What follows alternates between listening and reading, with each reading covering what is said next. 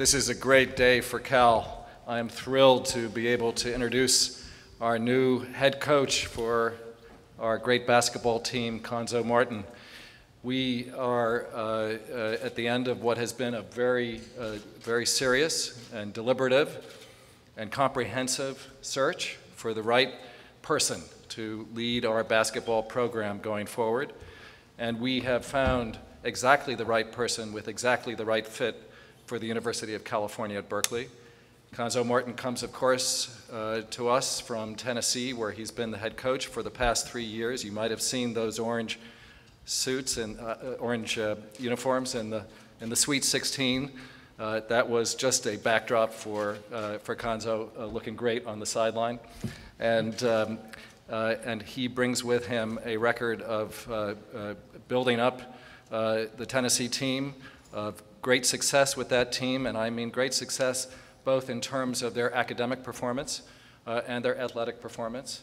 The record he's established in terms of graduation and APR is second to none. It's a great record, and one of the things that we talked about was the need to maintain a real attention on the subject of the academic as well as the athletic sides of the house. And we were minds that were meeting exactly in the right place. The other thing that we talked about was the great distinction both of the athletic programs and, of course, of the academic programs here at the University of California, Berkeley. As chancellor, I am concerned that we maintain a real focus on the question of how to make sure our athletic program is both excellent as an athletic program, but also excellent as a partner in our chief mission here at the university, which is to be true to our position as the preeminent public university in the world. So in our search, we talked to a lot of different people. We really did take our time because we wanted to make the best possible choice, and we believe we made the best possible choice. We are thrilled to welcome Cuonzo to campus on this beautiful day. And Cuonzo, I have to tell you this, it's beautiful every day in California. So I'd like to introduce our athletic director, Sandy Barber, to say a little bit more about this spectacular hire.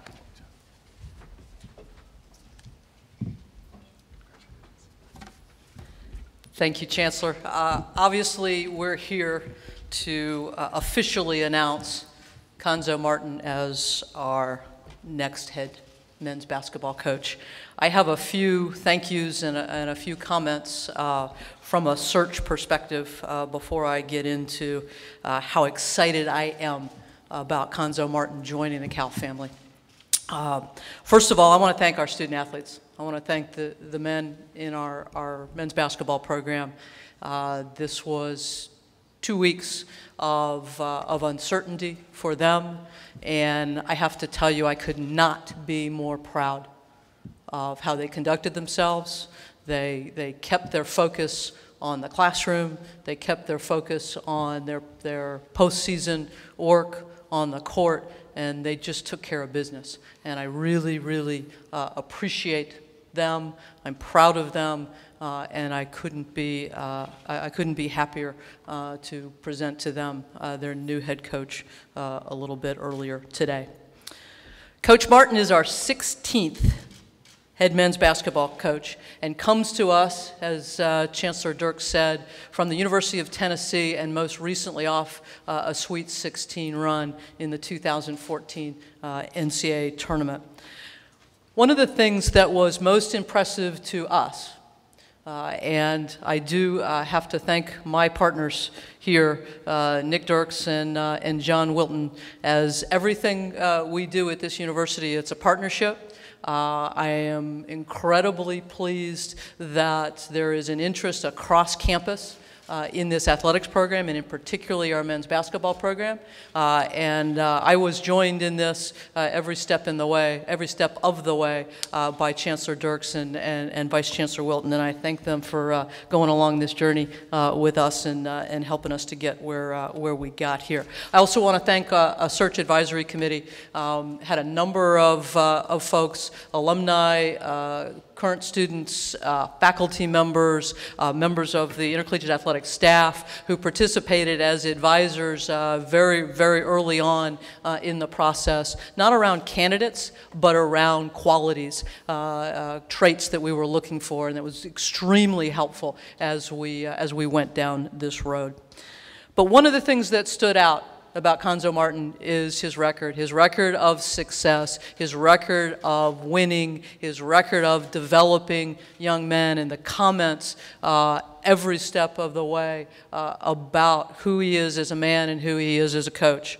The facts are clear: conference champion or conference coach of the year, postseason berths each of the past 5 seasons, 63-41 record at the University of Tennessee, including 24-13 this year, and that Sweet 16 run that I previously alluded to. A 4-year playing career at Purdue University, head coaching tenure at Missouri State, where he won a regular season conference title, former student athlete, former NBA player. He's played and coached alongside some of the most highly successful and regarded mentors in the game, including Gene Cady. And we will have for you some comments that Coach Cady has made about Cuonzo that I think are pretty spectacular. Coach Martin is inheriting a program in very good shape.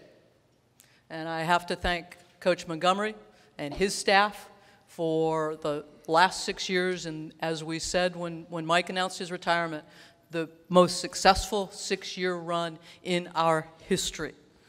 This program is in very good shape, and we have Coach Montgomery to thank for that. Our search placed a very high premium on someone who had demonstrated success at the Division I and ultimately BCS level. Cuonzo has done that. He has shown that he's a winner. He has shown that he's a winner every step of the way, and every year of every step of the way has gotten better. So he's a winner, he's a leader, and he's a developer of men. And I would tell you throughout the course of our conversations, community, family kept coming up.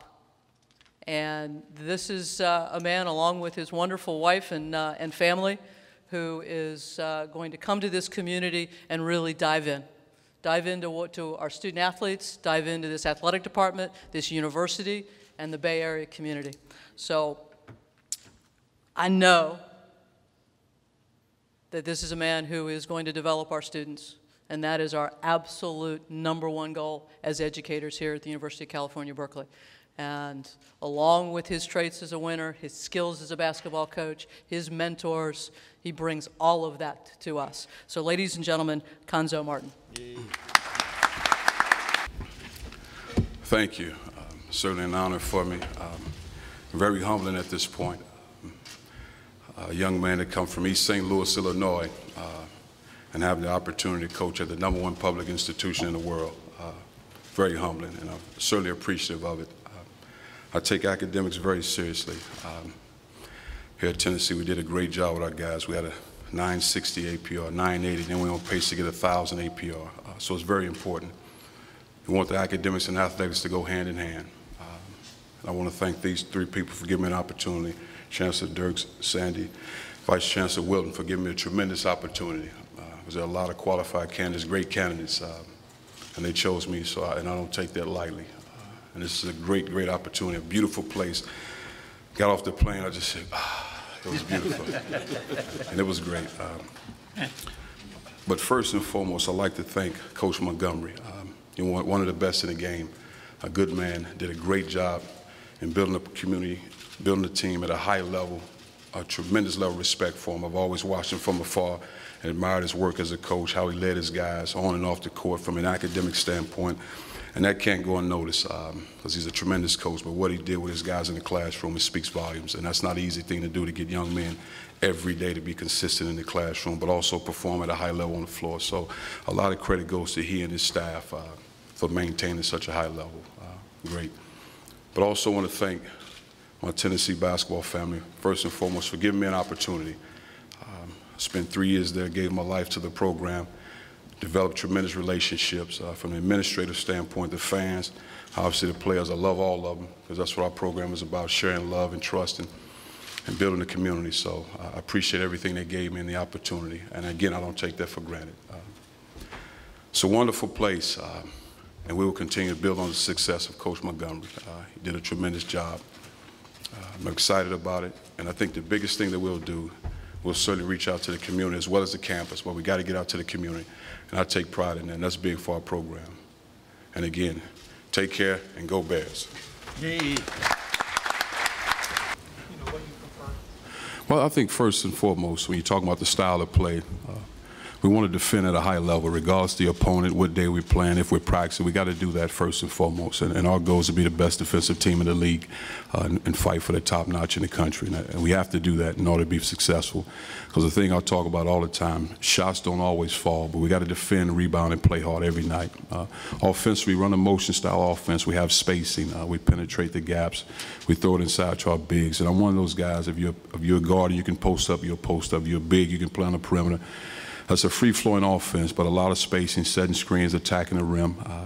And this past year, we were one of 5 teams in the country in the top 20 in offense and defensive efficiency. So you have to be able to do both, and you obviously have to score the ball. So we want to do both. Other questions? Other John. How you doing, John? John Crumpacker, San Francisco Chronicle. How did your first meeting with the players go, and just your impressions, and how do you think you came off? I thought it went great. Because I think with young guys, when you recruit them into your program, they get used to a certain staff, and there's a family, there's a culture, and then when it's changed for young guys, it's not easy, and I understand that. So for my job is to allow those guys to let their guards down and give me an opportunity. And the 2 things I talk about with our guys is trust and love. And I think the first thing, in order for us to go forward, we have to have trust amongst each other. And then the thing I talk about to those guys is love, because if there's love, then you let your guard down, you allow me to coach, you allow me to lead you. So it's very important for me. But I thought it was great. Coach Cuonzo, Antonio Gonzalez with the Associated Press. You're replacing a figure here, Mike Montgomery, who obviously had a lot of success. You did similarly in Tennessee. I'm curious what you learned from that experience and what you can take from it, replacing a guy like Bruce Pearl, who was obviously beloved by fans. Well, I think first and foremost, you have your style of play. You carve out your niche, and I think that's the most important thing. I think for me, there's always the administrative support, the fan support, the community, the former players, the alumni base. All those things are very important for me, and I think in order for a program to be successful at a high level, we've got to have a tremendous student section. And so for me as a coach, your style is your style, and I don't mind following guys. I like learning from guys, so that's the most important thing. And when you talk about Coach Montgomery, he's one of the best teachers that ever taught the game, so I'll definitely pick his brain on a lot of things. Front row, can you identify where you're from, too? Yeah. Hey, Coach. Michael Rosen, Daily Californian, student newspaper. This may be too early to comment on, but have you put any thought into retaining Travis DeCuire as an assistant coach? Well, I'll definitely meet with all the staff guys, and he's definitely one of them I would certainly like to meet with. And at my previous stops as a head coach, I've always retained guys. If they're qualified to do the job and there's a good relationship, so I have no problem with that, but I'll meet with all the guys. Can we get the mic over to Joe Fonzie? John, we'll come back to you. Joe, do you want to grab there's a, yep. Okay, go ahead. Joe Fonzie from Hey, Joe. KTVU Television. I'm just curious, obviously, you would have been, they would have been very happy to have you stay at Tennessee. What was the appeal to take this job at this time? Well, again, you're talking about the number 1 public institution in the world, and to have an opportunity to coach very talented basketball players, as well as student athletes, and guys not only get jobs when they're done, but successful careers. That's most important to me, and I think it's a great place to recruit. You're talking about a beautiful campus. The Bay Area is beautiful. There's so many opportunities. Young men can get exposed to a lot of different things. So, I think it speaks volumes, and I think it has a chance to be special here. So I think that's the most intriguing thing to me, a place that I can spend the rest of my life because of the opportunities and the players you're able to recruit here. Coach, congratulations. Henry Thank you. Woodford with Comcast Sportsnet Bay Area. A question for you. Do you set a timeline on what you would like to get accomplished when you move to a new university like Cal? And how long do you think it will take to make this team a perennial team that goes to March Madness tournaments and make a run at the championship? Good question. I think the first one, as far as how long it takes to be a perennial NCAA tournament team, it's obviously assessing your personnel when you get into practice, and I think that's the goal.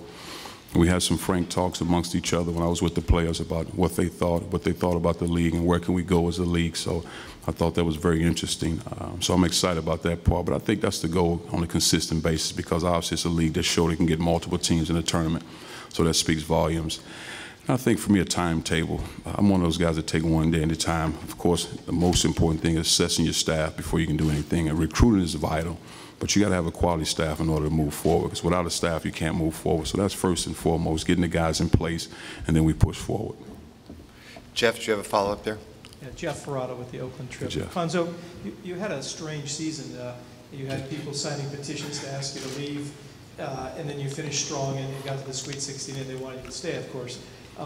You talk about how that experience perhaps made it easier to listen to the opportunity you have here.